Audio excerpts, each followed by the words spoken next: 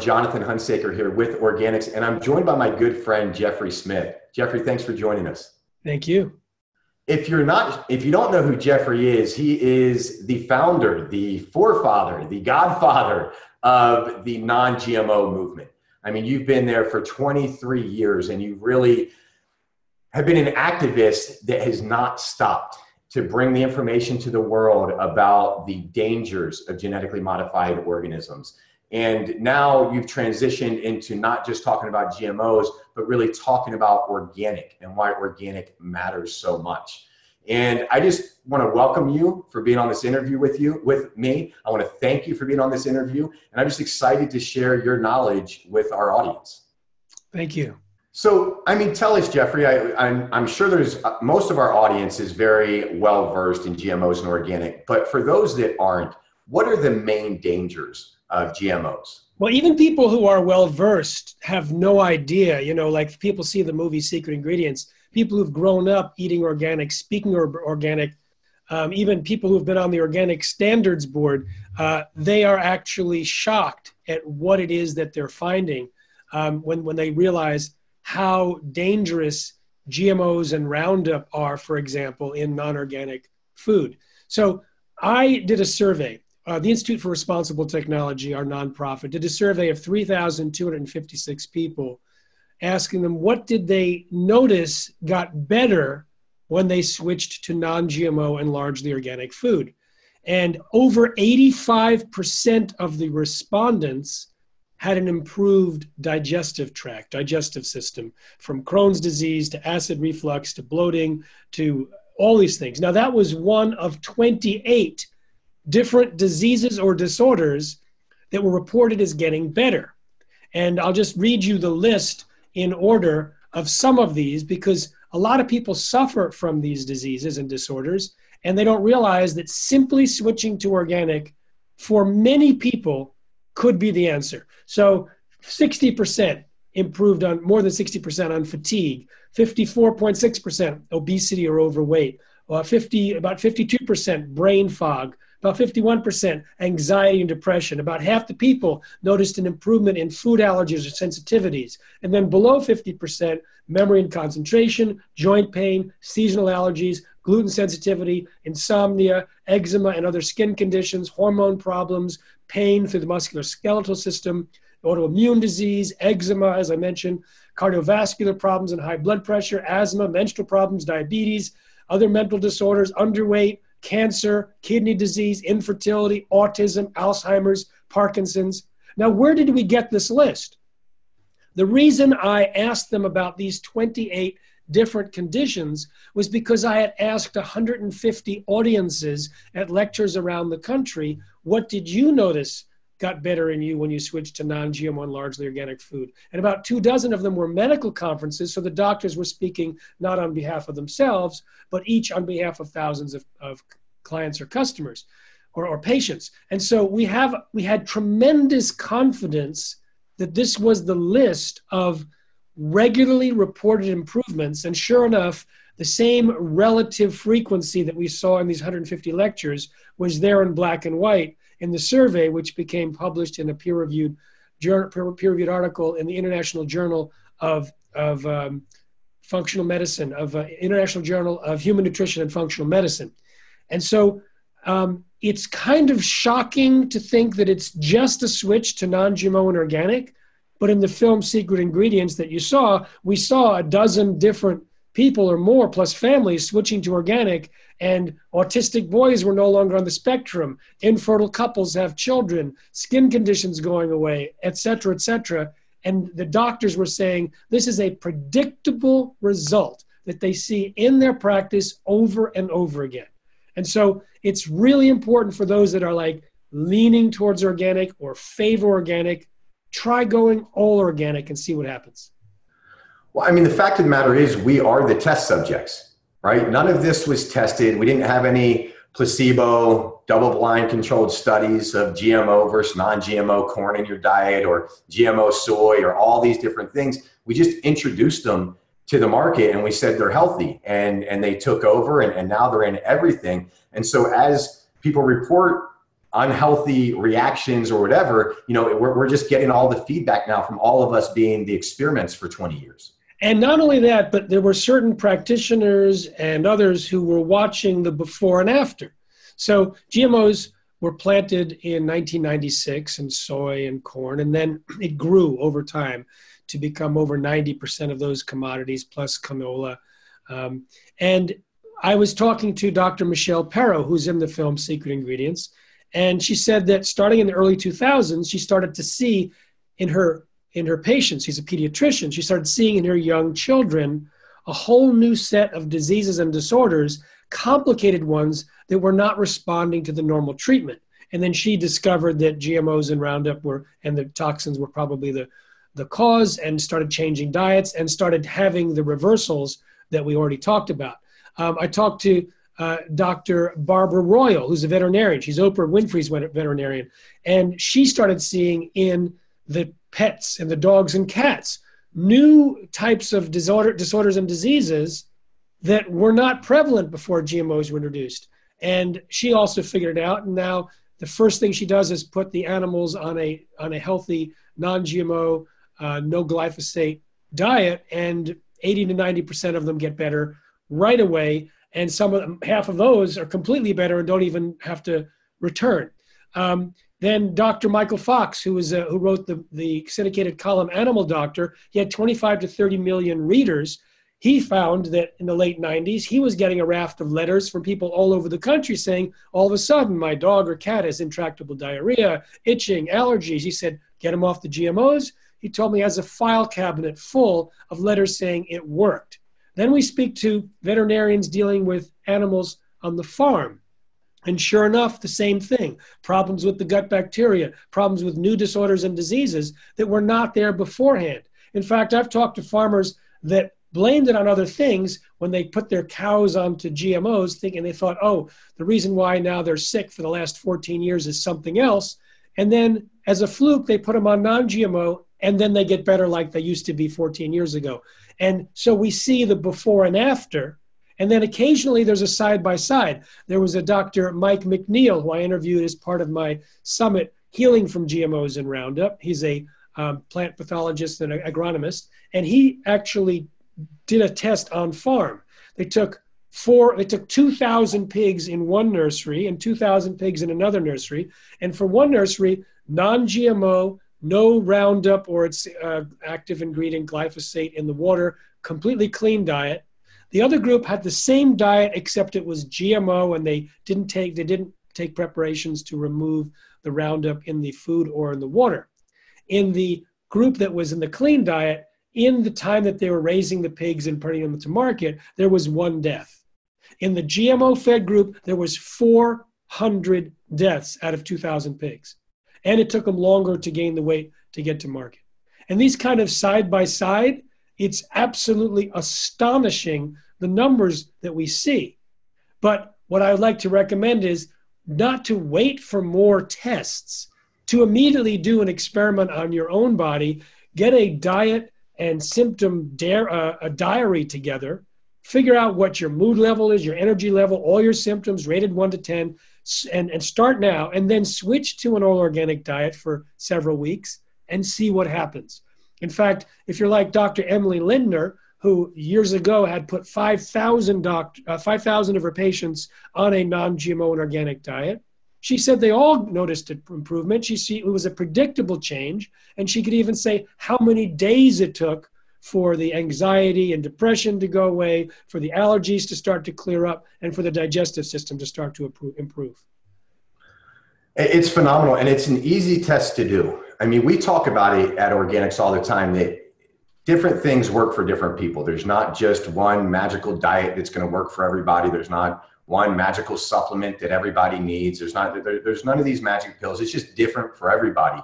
But I think the one thing that we can all agree upon is that organic is better than non-organic, that making sure that it's non-GMO is better than a GMO pesticide, herbicide sprayed crop that's been genetically modified to fight off, to not be, what's the best way to put it, to genetically modified to be able to withstand the Roundup being sprayed on it, the glyphosate on it, where it's not killing it and it kills everything else around it.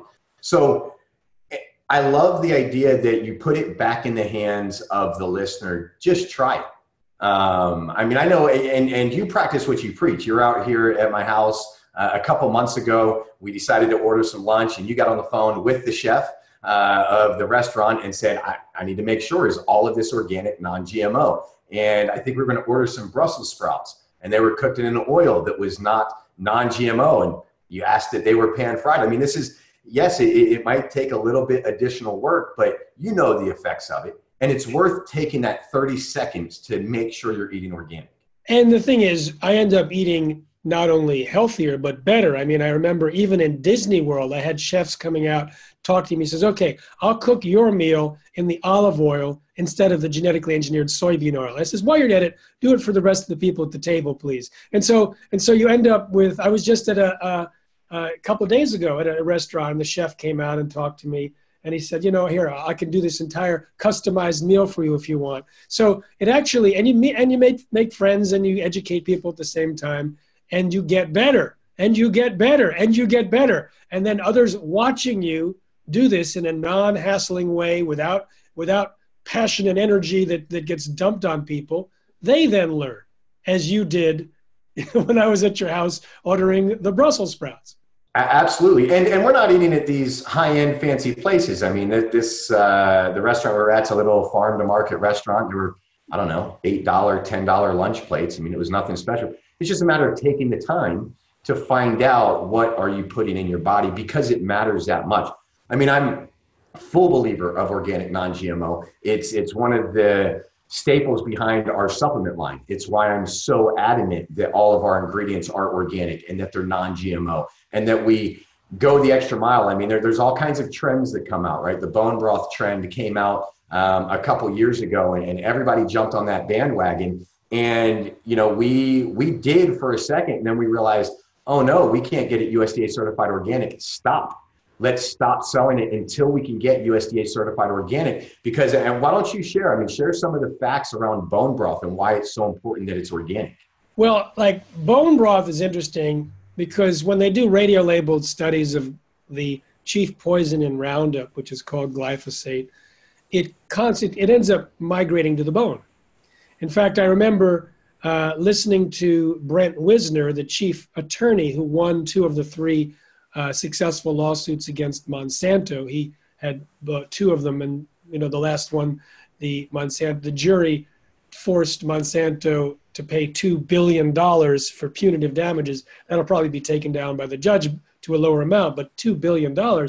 And he pointed out that non-Hodgkin's lymphoma, which is what his clients had, originates in the bone.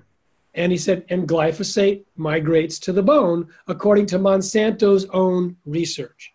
So if you're doing bone broth and you're taking bones from animals that have been fed largely Roundup Ready soy or corn or canola meal or cotton meal or alfalfa, these are the 6 main GMOs. All of them are basically Roundup Ready.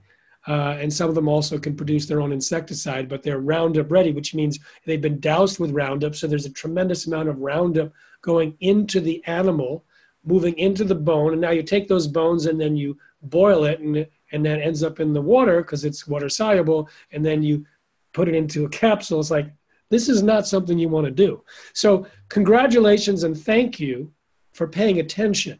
You know, it's interesting that back in 2006, when the non-GMO project became widely recognized by the industry, the natural products industry, as the standard they wanted to adopt, all of the people on the steering committee, on the board, were food people.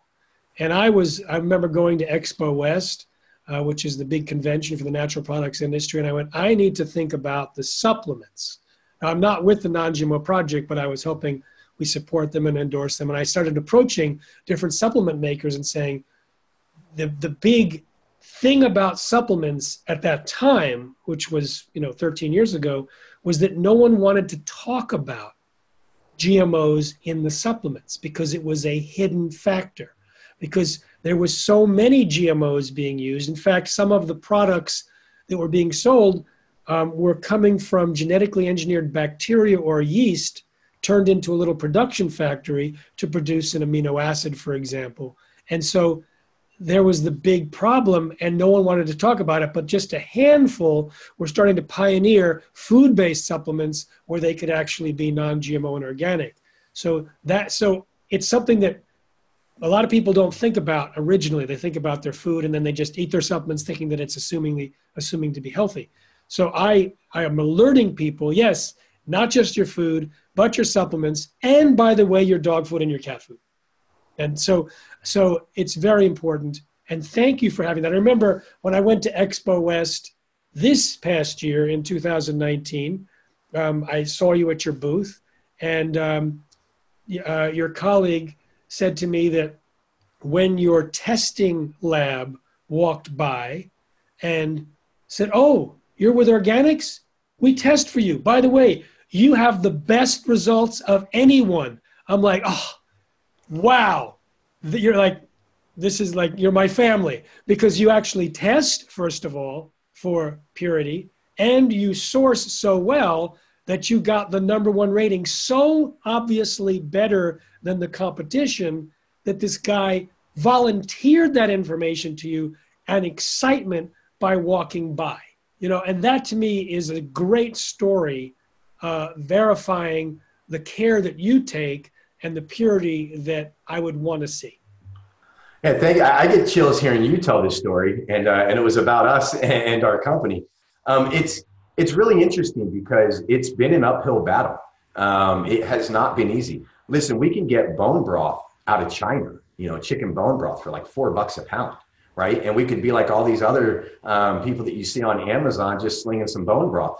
Instead, we pay $22 per canister to produce our bone broth, just the bone broth powder, not including the flavor. We're probably $25 after packaging all in on our bone broth. And that's unheard of in our space. I mean, everybody's producing stuff for $5, $6, $7 a container. And when we're willing to spend 25, because it's the only way we can get USDA certified organic chicken bone broth powder, that we either not sell it or sell that higher quality one. And it's been challenging in the market to explain that sometimes. That, listen, this is why we're more expensive. This is why it's as cheap as we can make it. And yet our margins are minimal compared to these other people with 10x margins. And the thing is, the reason why the mathematics, for people who are not thinking about the supply chain and the animals, let me just fill in some gaps here. Why would it be so expensive? If you have an animal that's eating, so many pounds of feed, right? Now, if you get the cheapest feed is going to be GMO, it's going to be sprayed, it's going to be full, it may even have heavy metals in it, etc. But if you're going to get non-GMO feed, or better yet, organic feed, then you're going to be paying more per pound, and that's the throughput into the animal, whether it's chicken or whatever. In other words, every day as that animal is growing, you're investing a premium, which, for some animals, it becomes so expensive to sell that meat that it's like a specialty item you have to buy off the farm, because no one in their right mind would just order who's used to thinking of commodity pork, for example. So the mathematics is, unless you're in a region where for some reason, like grass-fed is easier, grass-fed beef, because you don't, the difference in terms of paying for the GMO versus the non-GMO, like for that, you can get grass that's non-GMO, that's not sprayed. And so it doesn't even have to be organic to be clean, as long as the raising of the grass is fine. But when you start to feed grains into animals, it can get very expensive very quickly. Even the capsules, the gelatin capsules, can be from animals that have been fed GMOs or non-organic, and you can't get certification on the gel capsule because it's 7% of the product, and in order to be certified, you have to have 95% of the product to be organic. So it kind of like, it's stacked against a lot of manufacturers. I've interviewed a lot of them, and I know the details. Yeah, absolutely. And that's another thing to explain, because all of our powders carry a USDA certified organic seal on them, because there's not a capsule that's included with it. We're waiting for some capsules to be certified organic. Then we can do USDA certified on every one of our supplements. So what we have is made with organic ingredients, which means all of the ingredients in the product are there. We just don't hit that 95% mark because the capsule makes up 7% of the product. And not a lot of people want to buy the empty capsules and load them. Yeah. No. That would be a much harder sell. Yeah. It's just really interesting. I appreciate you sharing this information because organic has changed my life. When I started my health journey 5 years ago, I was smoking a pack and a half of cigarettes a day. I was 260 pounds, drinking like it was, like it was going out of style, and just no ambition apparently to live and live healthy. And then I joined a health company and started a health company, created a documentary, and started learning from you and learning from all these other doctors, and quit smoking and started eating organic and got rid of all the GMOs. And, since I've dropped 80 pounds and, super healthy, just ran my first marathon a month ago. I mean, I know the difference that organic and non-GMO has made in my life. And yes, there's other things, right? I mean, there's working out, there's other stuff to do it. But the organic non-GMO, when you make that commitment in your life, it changes everything. It changes your mindset around other things. It changes your decision-making process, because it's those little decisions. Do you grab the chips? Do you grab the junk? Do you grab this? Or do you have the mindset, I'm only going to eat organic? And when you think that, you tend to reach for the healthier food. And even if you go for the junk, at least get the organic junk, right? Oh yeah, totally. Quite frankly. And I know Terry Ann, she's the CEO of Organixx. Organic, non-GMO. I mean, listening to your interview changed her entire life. She was having all kinds of health issues, and most of the people in the company. And so at one point, we were called Epigenetic Labs when we first started the business. And it was under the idea, the study of epigenetics. You can change your genetic makeup through diet and exercise. And as we became more educated, we realized that what really mattered and what the market really needed was organic, non-GMO supplements, and somebody that was willing to draw a line in the sand so deep, so rigid that we weren't going to cross it, right? And so we changed our name to Organixx from Epigenetic Labs. We made sure that we were sourcing everything USA certified. And it was a crazy rabbit hole that we went down, because we found that it was a lot harder to find your turmerics. It was a lot harder to find mushrooms. I mean, we found a manufacturer where we worked with them to create the mushroom farm to be able to have organic mushrooms and then ferment them ourselves so that we could I'm not going to bore you with the details, but I never set out to own a supplement company or an organic supplement company, right? I just set out on a health journey. And as I kept going down the path, the rabbit hole got deeper and deeper. It was like, well, I can't stop now, and I can't sell people crap that I wouldn't take or give to my family. And so now we've ended up with a line that's all organic, GMO, and now it's just a matter of educating the world of why that matters so much. And that's why we're such big fans of you, because that's what you do constantly. And thank you. It's good to know that the knowledge does actually have organizing power and changes people's lives. It's interesting that you use the word epigenetics. I'm going to mention a scary fact here. I interviewed Dr. Michael Skinner, and you can find it on the Institute for Responsible Technologies Facebook page.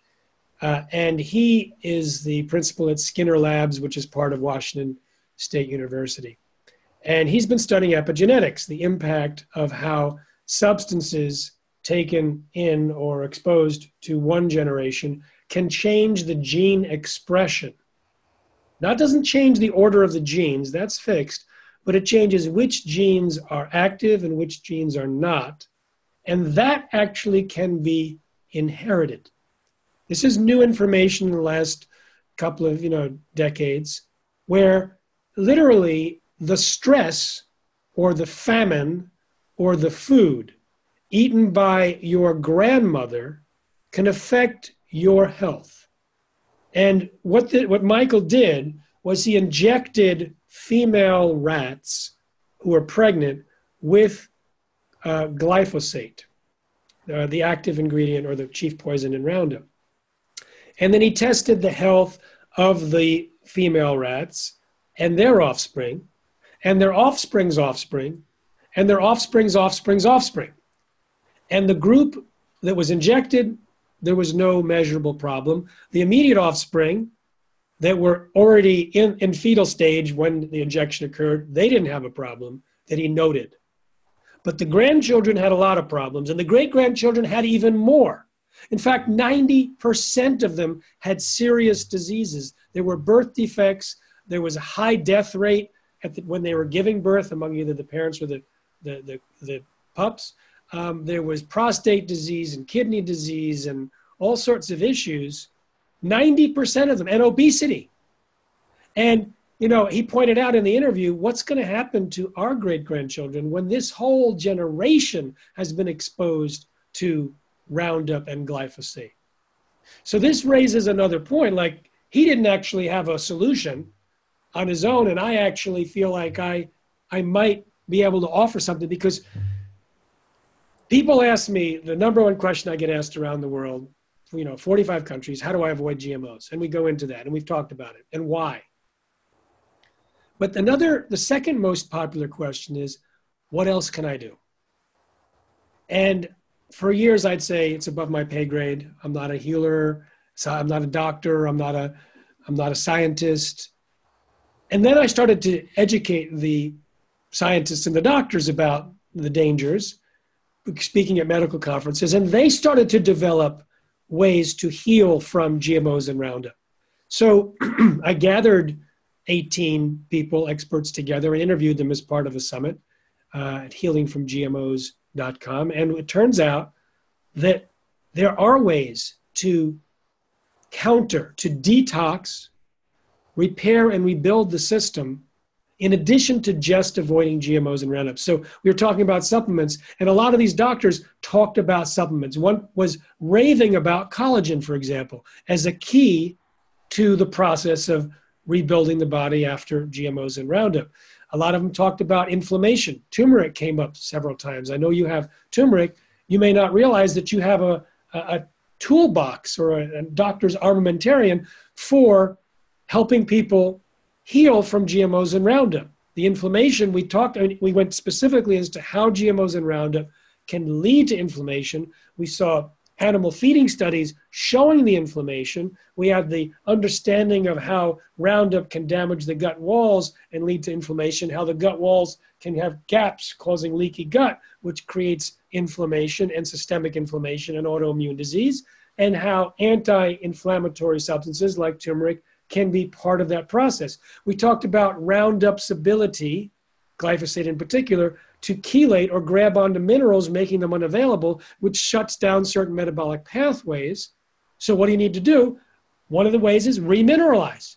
So, you know, the supplements that contain vitamins and minerals help repair the body from the damage of GMOs and Roundup. We talked about the fact that glyphosate is a patented antibiotic.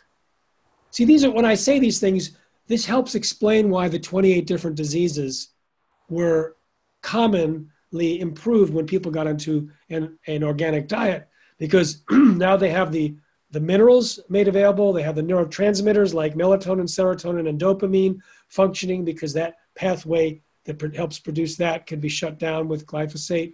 They can just restore the integrity of the gut so they don't have that chronic inflammation and autoimmune boost. The mitochondria, which drive energy, can be healthier, and that can explain the brain fog and the fatigue. The glyphosate can suppress digestive enzymes in certain studies, so that can explain many different things. And you know, the supplements that contain enzymes help counter that.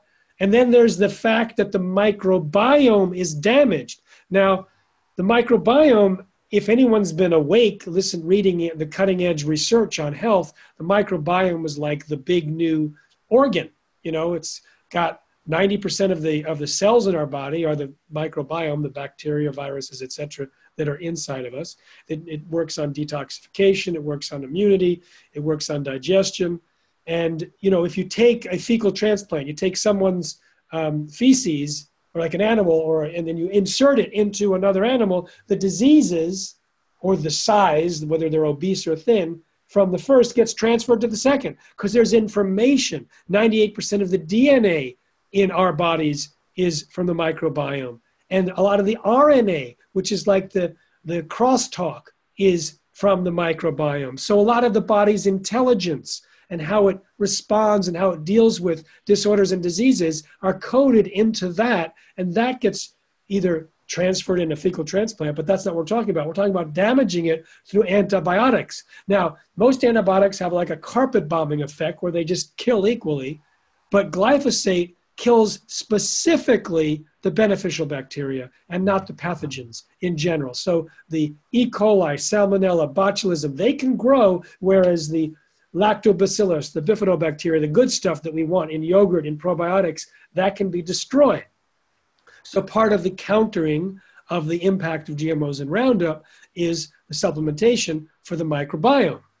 So you could see how it's a whole new area for me to interview these physicians and product formulators and scientists, but it demonstrates that there's actually a need. In fact, one doctor, Lee Cowden, and he doesn't practice for individuals anymore. He just creates protocols for other physicians.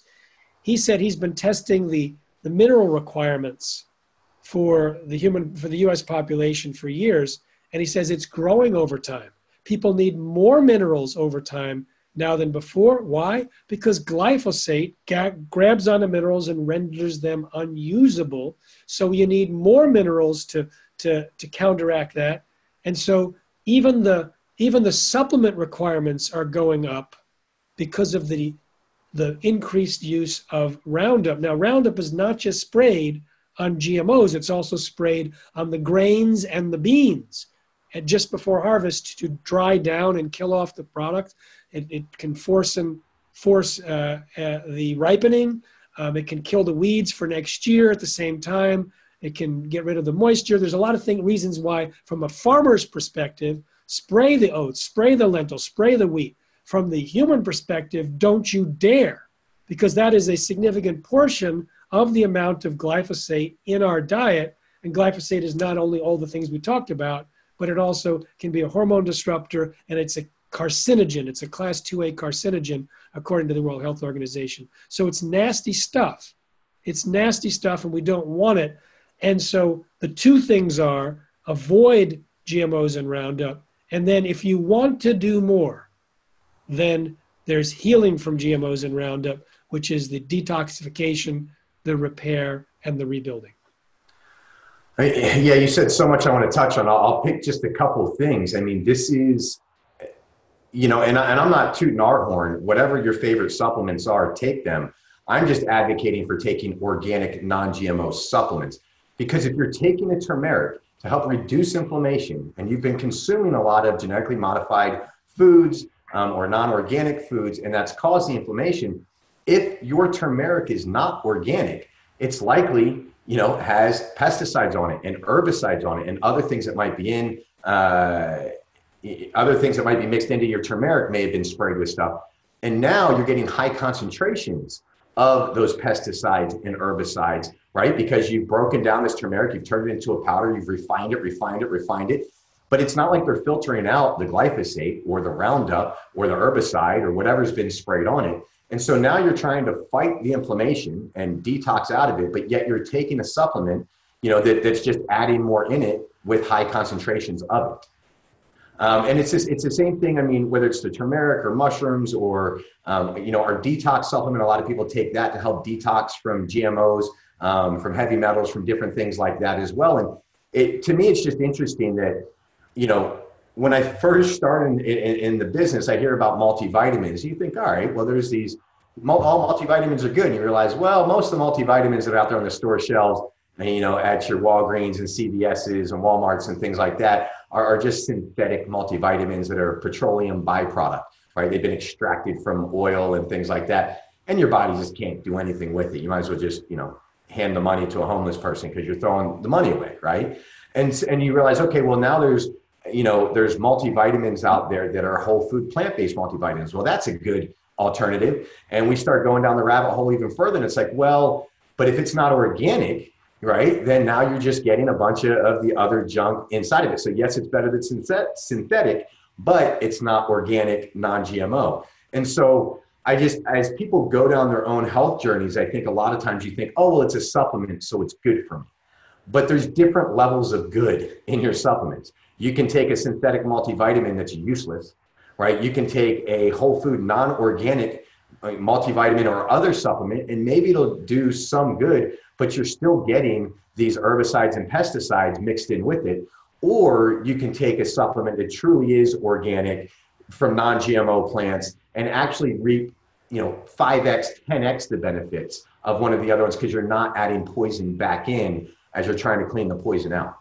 And I want to mention that some of those vitamins are actually derived from genetically modified bacteria or virus or yeasts.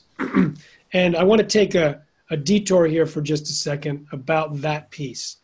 We can call it synthetic biology or using GMOs to create little microfactories.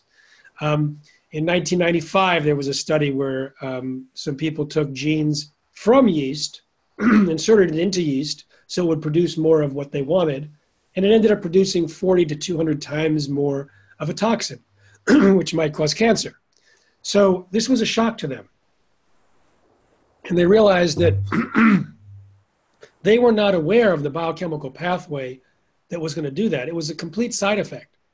And they actually put out a warning saying it has to be very careful if you're going to be genetically engineering yeast for food products, because it could create side effects and contaminants. And it actually, before that had happened, there was another company, Showa KK from Japan, that had taken a culture of bacteria and inserted genes to produce L-tryptophan more economically. They already had a fermentation vat to produce L-tryptophan, which is an amino acid, and they were selling it, but they decided to genetically engineer the bacteria to produce even more, so they didn't have to add by hand stuff that the organism could produce itself. And that created a contaminant, their process, that almost certainly was the driver of an epidemic that killed about 100 Americans and caused 5,000 to 10,000 to fall sick or become permanently disabled. It was hush-hushed, it was hidden, covered up. The FDA never reported the genetic engineered origins to Congress when they testified. And there was a whole effort to protect and promote GMOs in spite of the fact that a deadly epidemic was created by a genetically engineered factory, the microorganisms. Now we have something called the Impossible Burger, which is saying, oh, it's the vegan alternative, it's the environmentally safe. Well, it's created from genetically engineered yeast. They genetically engineer with a gene from soybean roots that have never been part of the human food supply. So the FDA said they can't grant it generally recognized as safe. It's completely new. And instead of just purifying that out of the yeast, they ended up scooping up 46 other proteins. So they have this yeast sludge that they put into the Impossible Burger. People are reporting getting sick after eating the Impossible Burger. We have to verify that, but there's no follow-up, there's no safety studies. And now that same process of turning yeast and bacteria into microorganisms, into microfactories is targeting the herbs, is targeting ashwagandha, is targeting the spices, is targeting vanilla. Some natural vanilla flavoring comes from genetically engineered yeast. Stevia, they're targeting saffron. They're taking these expensive things that take a lot of labor and generations and generations of people that have built a culture around it. And you're going to wipe out that culture and produce something from a technology that's prone to side effects and prone to contaminants and doesn't necessarily contain the health properties. And some are ignoring the fact that it's from genetically engineered origins and calling it natural, and some may call it non-GMO. And so if you eat organic products, you get around that because organic doesn't allow that. Non-GMO Project Verified doesn't allow that. So there's now a gene rush. This is just one of many new technologies which is being targeted to introduce in enormous numbers. And so rather than trying to figure out whether this particular product is genetically engineered in the B12 or this B vitamin, whatnot, just switch to organic right away to protect yourself from not only what we do know, but from the future of genetic engineering, which involves these synthetic biologies, but also some other very dangerous technologies as well. Yeah, it's unfortunate in the place that we're in, right? You can't, natural means nothing on the label, right? There's other words that sound great, but nature or nature's this or natural that, and it doesn't mean anything. There's no requirements around it. Organic, there's requirements around using the term organic. There's requirements around having the USDA certified organic on your product, on your food, whatever it is. And yeah, it's a good point. This is kind of the mission that we're on. We know that this is an information mission, right? Like we have to have good products, but the big battle is information. And it's to go a lot deeper than supplements. Like if people buy our supplements, great, thank you. But really what I want to do is change the industry, right? Just like I want to go into my local grocery store, my local Kroger's, and I want to see the organic section in the fruits and vegetables be 90% of that section, not this little 10% put off in the corner, right? And the only way to do that is just the education, and people vote with their dollars. And so the more that people go out and they buy organic fruits and vegetables and organic products and non-GMO products, the more they buy supplements that are USDA certified organic and non-GMO, then the more money goes into those markets to invest into farmers, and the demand goes up. And so now more farmers switch from growing GMO crops, and they go to growing organic non-GMO crops, and they may let the soil get stronger, and they're not just turning things over as much because there's more demand.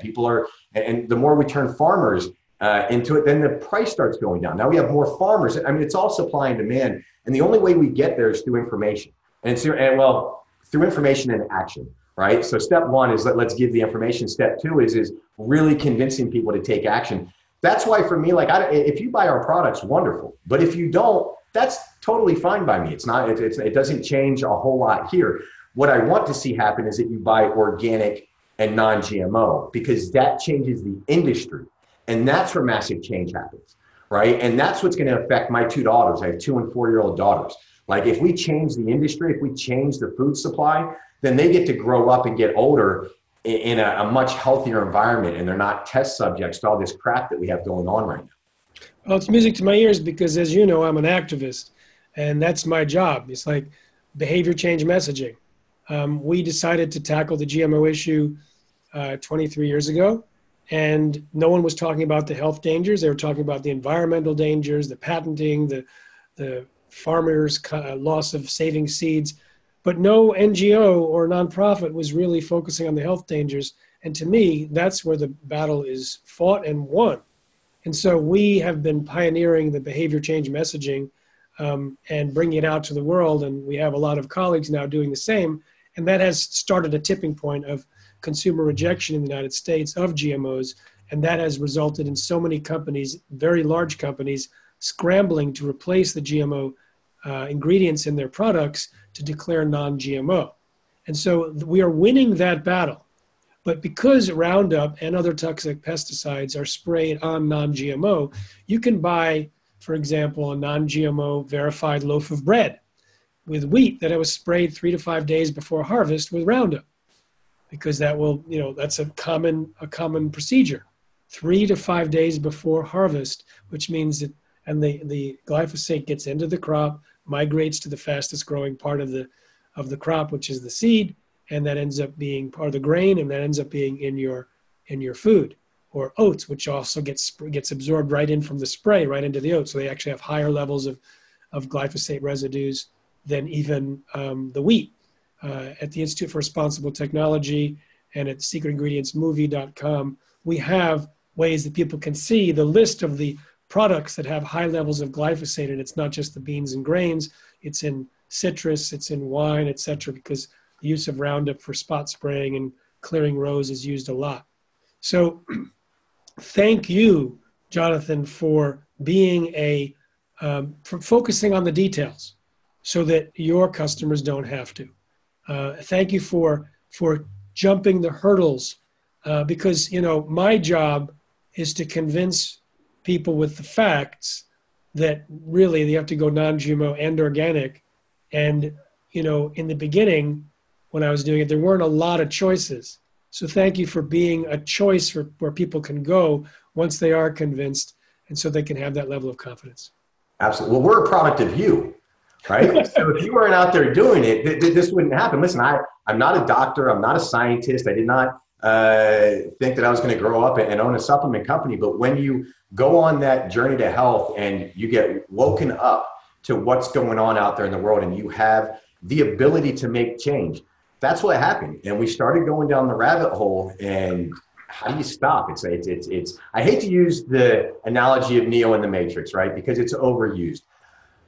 And it's a very fitting analogy because, you know, once you take that red pill and you start realizing where you're going, how do you stop in your right mind? I mean, as a business owner, I am a conscious capitalist. I understand that we have to make profits to stay in business. And I don't need to make profits at the expense of other people's health, at the expense of people getting sick, at the expense of other people, the way that a lot of, unfortunately, larger companies go about it. And so as we went down the rabbit hole, it was like, well, we're not going to stop until we get to the bottom of it and we can just find the best products out there. And then we'll tackle the big problem. How do you market, right, a really expensive product to make with products out there that are, you know, that are created for $2 and $3 a bottle. And the reality is we can get close, you know, but we're never going to be as cheap as that Amazon turmeric, you know, that's $30. And, you know, you'll probably see a big difference in your results between theirs and ours. And so I say all that, I go down rabbit holes often now that I went down this rabbit hole, because you're the reason that we're down this path. It's you making this broad knowledge and bringing it to the world and making your documentaries and influencing people and doing it with truth and with facts and with science, right? And not just making some claims and not backing it up. And now, you know, there's companies like ours, there's hundreds of other companies because of you. Monsanto is losing lawsuits because of you. I mean, it's phenomenal. So I've got to imagine that it feels pretty good that your journey is making such a big difference in the world. Well, thank you. And it does feel good. And I appreciate that. And I hear all the time how people, I mean, all the time, testimonials of people whose lives have turned around from switching their diet. And what I'm looking at now are national and international trends, trying to reverse those. I mean, we've tracked more than 30 diseases, others have tracked, and we've used their data. More than 30 diseases which are on the rise, rising in parallel with the increased use of GMOs and the Roundup sprayed on them. We want to see those trends changed. So thank you for what you're doing, and you're welcome as well. I think that's a great way to end this. I'm going to have you on for some more interviews. I want to go deeper into some dives, into some specifics, but we'll save that for another day. And Jeffrey, I greatly appreciate you. I know I speak for not just everybody in my company that loves you and the mission that you're on, but all of our customers and everybody in the world for what you're doing and the fight that you're fighting. So thank you, Jeffrey, for this interview, and just thank you for being you. Thank you, Jonathan. Safe eating. Awesome.